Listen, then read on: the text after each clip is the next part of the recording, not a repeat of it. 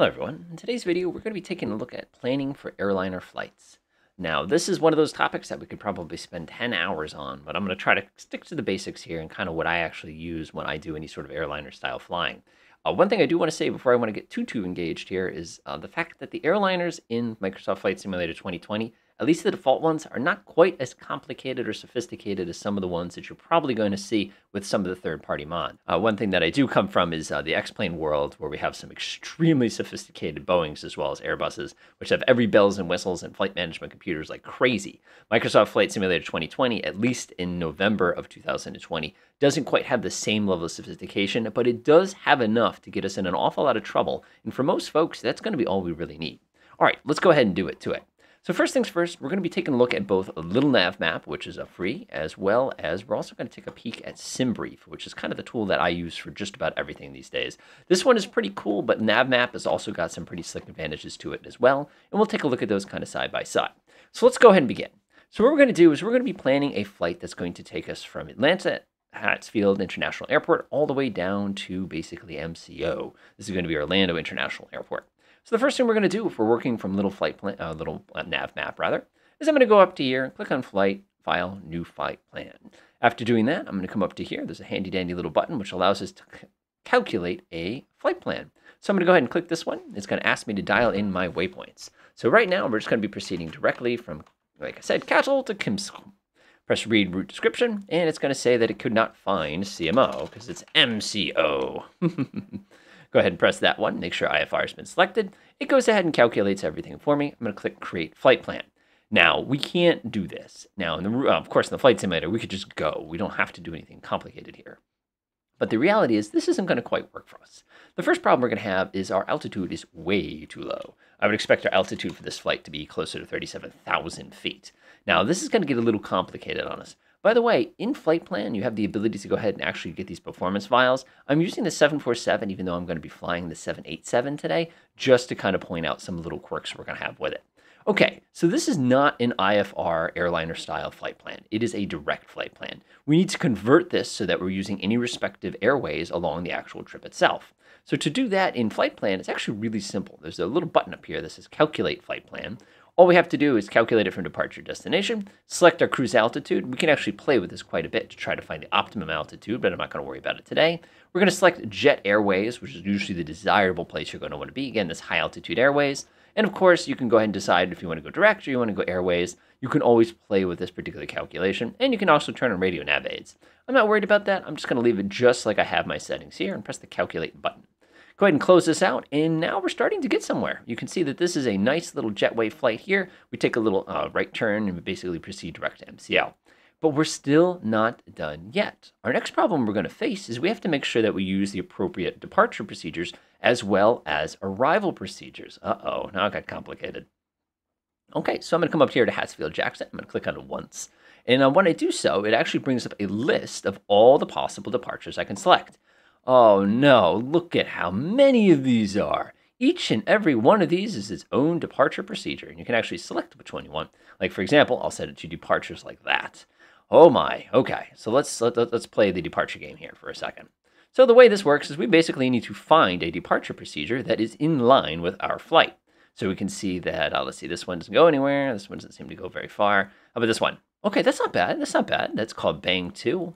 Not bad, not bad. Of course, we'll be taking off to the west here. So that's actually a pretty good departure procedure. Let's see what else we have. No, actually, it's not bad. No, not too bad either. Take a look at some other ones, and they're looking pretty good. Again, you have to go through all of these. That one's kind of nice because it's nice and tight. I think that's my favorite one so far, actually. Yeah, I like that one. Let's do that one. So I'm going to select the Smelt Z2. Again, we're going to be taking off to the west here because our wind is going to be coming from that direction. So this is going to be inserted into our flight plan by right-clicking on it and simply hitting Insert. Now, when we do this, it's going to give us an interesting little quirk here. We're going to say 27 right. And that's the fact that now we have to turn the plane around in order to get to this position, which is... So I'm actually going to go in here and delete this particular point on our flight plan. It doesn't do anything for us. And now we're actually really well lined up here. Okay, not bad, not bad. All right, we're traveling along the airways, traveling along the airways, traveling along the airways, and now we get all the way down to Orlando. So taking a look at Orlando real quick, I'm looking at the winds. I'm noticing they're coming basically out of the northwest. So chances are we're going to be landing on one of these north-facing runways. To do this, we're simply going to find which star is going to line us up appropriately. So that one looks pretty good. Let's take a look. Oh, that one's garbage. That looks really good. Let's take a look at this one. Oh, no, that one goes too far away. SeaWorld, that's not too bad. Let's try this one. Oh, no. Oh, no. Nope, that one's a little weird. That's looking not so great. Let's try this one. Oh, geez. No, that's not looking so hot, too. Hey, there we go. Piglet 4. I like that. Let's go ahead and insert that into our flight plan. We're going to assume that we're landing on 36 right. Okay, now what we need to do now is go ahead and fix this awfulness that we just created by adding this. So I'm going to come in here. I'm going to delete this little position. I might as well delete Kristen here. So basically what's going to happen is once we get to this point, we're going to start our approach. We're going to hit that spot there, swing around, come around. Now what we have to do, of course, is to select which one of the approaches to the landing we're going to be picking. Now, I'm a huge fan of the ILS approach. Everybody loves the ILS approach, so let's go ahead and pick that. We're going to pick ILS 35 right click. I'm going to go ahead and insert into plan. And now we are in business. Of course, what did I do wrong? I picked the wrong runway. You're supposed to yell in my ear when I do silly things like that. But of course, I can't hear you because I recorded this before you saw it. Okay, so now we're looking great. So we're going to take off. We're going to cruise all the way down here. We're going to start descending. We're going to start going along all these little waypoints. We're going to take ourselves a handy-dandy left turn here, go over to Silky, line up with J-Core, and then go ahead and put us down here on the ground at MCO using an ILS approach. That is not a bad flight plan. As a matter of fact, one of the things I like about this program is if you program it correctly, it'll actually give you details about how much fuel you're going to be consuming, how long the flight's going to take. But even better, if you actually go up to File, you can actually print your flight plan. In this case, I'll do a print preview. In this flight plan, it'll give you everything you need to know. It'll tell you how much fuel you're going to need. It'll tell you your ground speed. It's going to do your estimated winds. It'll give you each and every one of your different waypoints, all neatly laid out for you. It'll tell you things about why is this a 4-star airport. It'll give you all the details as far as the critical frequencies you need to know. It'll give you all the details about stuff like that. Now, what I always used to do when I was doing any sort of flight like this is I'd actually go over here, like I do AirNav. AirNav's a pretty solid source. You know, I go up here to airports, I type in the name of the airport. Okay, and you take these things very seriously. Whoa, I did it twice. That's actually pretty funny. So what we would do now is we'd come up here, we type in the name of the airport, we go all the way to the bottom, and then what we would do is we'd actually download copies of each and every one of the procedures we were going to use on this flight. So like if you remember when we were arriving, we were going to be using the Piglet. So I'd actually click on this and I'd take this file and I'd actually print this out, and I have a neat little like kind of stack on my leg that I could go ahead and use to be able to keep track of every little tiny pieces here. And then of course, when I'm doing my ILS approach, I'd have another copy of this one as well. And of course, you want to make sure you have something really, really important, which is going to be an actual diagram of the airport that you're going to be landing on. You're going to want to make sure you get yourself a hand on one of those. I can come up here and grab this one too. And then you've got a beautiful little airport diagram so we don't get horribly lost when we actually arrive at our airport. And that's basically what I would do is print everything out in a giant, 25-page stack, and then I'd be pretty good to go for my actual flight. One thing I do want to show off real quickly in Little Flight Plan is you actually have the ability to save your flight plan. And this is really, really cool because I can actually go up to File and I can actually export this into Microsoft Flight Simulator. So I could actually click this, type in my particular flight plan, and then press the Save button, and it would actually save this flight plan so I could quickly grab it in Flight Simulator. I highly recommend doing it. It works great. So now that you've taken a look at kind of what a Little Flight Plan can do, again, I've skipped about 1,000 features here, but that's just enough to kind of get you started. Let's go ahead and take a look at this over in Simbrief. Now, Simbrief is a tool I've always used, so I'm a little kind of biased towards it because it works really, really well for me. Basically, what you do is you create a free account. You go ahead and link up your navigational data. Again, if you're asking about navigational data, that gets complicated. I'm not going to get into that today. Basically, it's what provides you with all the names of the waypoints and all the appropriate procedures. Then we come after we've created an account, set everything up, we go up to Dispatch, create new flight. Then all we have to do is enter the details, and it will calculate things for us. So I can come up here. Let's say we're flying for Delta today. We're flight 50. Let's say we're arriving. Let's see if I do it correctly this time. Let's do it from Cattle. We'll do Kilo Mike. Hey, look at that. Kilo Mike, Charlie, Oscar. Alternative is going to be Miami. We can come down here and select all these preset airplanes for us. Again, you can modify these if you need to.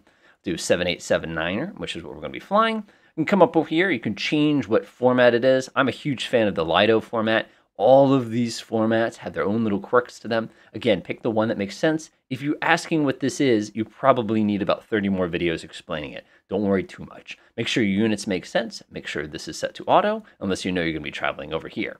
Now what you can do is you can do a detailed nav log for those of you like to keep track of things. We could program ETOPS, which basically gives us the ability to fly on 2 engines across the ocean. We could plan step climbs, which we do not need. We're not going far enough. We could do runway analysis, which is awesome. It'll tell us what runway to use. We could activate NOTAMs, which will actually provide us with information in the real world, I should say, about the airports we're flying to. Go ahead and turn that one on. And of course, we can even come in here and do detailed flight maps of the entire experience. Coming down here, it'll estimate your flight time. It'll tell you what your departure runway is. Arrival runway until you taxi out. For us, it's only going to take us 10 minutes to get into position. We can calculate extra fuel, altitude, passengers. We can come in here and say, oh, I really wanted 228 passengers. You can dial in cargo. You can put your name in here. You can even put some remarks. I can say for FS2020.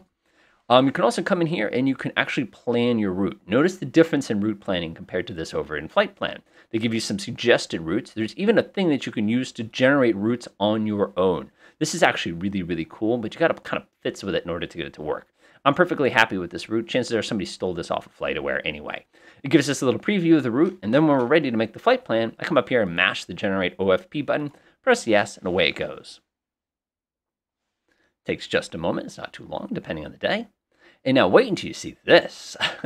So up here is going to be all the critical information we're going to need to know for our flight today. It gives us how much fuel we're going to have to carry. Remember, this is for the 787, not the 74. It's going to tell us our weights. It's going to tell us our routing. It's going to give us some critical information. You can see there's my remarks. You can see my cruise altitude is flight level 370. This has actually been calculated based on the actual winds and not estimated winds. It gives me my block time, which is what I get paid for, and then it gives me my air time, of course.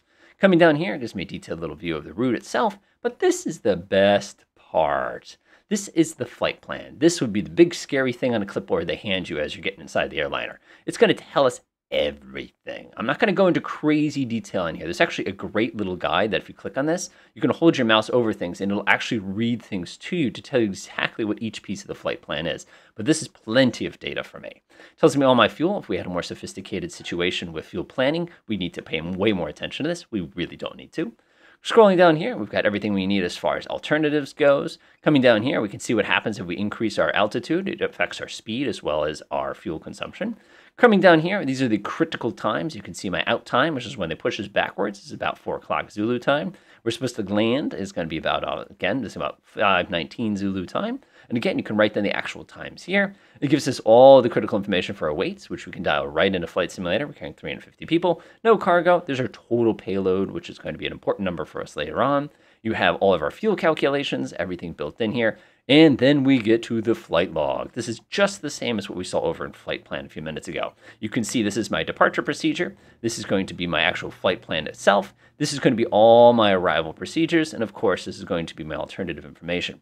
We have critical pieces with all the different winds, and we have the extremely important flight plan. If you're a VAT sim flyer, you already know all about this, but this is the information you're going to need to know to be able to accurately file an online flight plan, or even a real one, really. But again, I'm not going to go too crazy with this. Coming down here, we get all of the weather reports, but we're not even halfway done.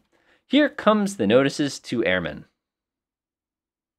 And then, of course, getting down here to the bottom, we get our flight plans. We have a gentle route. We have a little more complicated one. You can see there's a high pressure region right there. You can see all the individual winds as you go down like that, all the way down to lower altitudes, and then you get a vertical profile.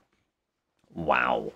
So now that we have all of this information, I can now come down here, go to this one where it says FS2020, click on the download button. Now, this is a little tricky for those of you who are kind of new to this. You're going to have to actually navigate your personal folders to get to the right spot for it. So you can see I'm in my Flight Simulator folder. You can see all the details up at the tip top right here.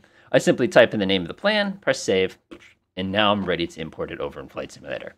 All right, so that's it. That's a lot of information in not a really long amount of time, but I wanted to at least provide everybody with the ability to kind of see some of the things you could do without too much time or effort. Next time, of course, we'll go ahead and load up the airplane, and I'll show you how to get all this useful information into our flight. That is going to be a long video, however, because this is a relatively long flight. But at the same time, it's just really important that you can see kind of what I do when I fly. Again, everybody's going to be different. People with virtual airliners are going to be different. And obviously, as airplanes evolve and get different, it's going to change. But at least you'll kind of see what I do. Enjoy.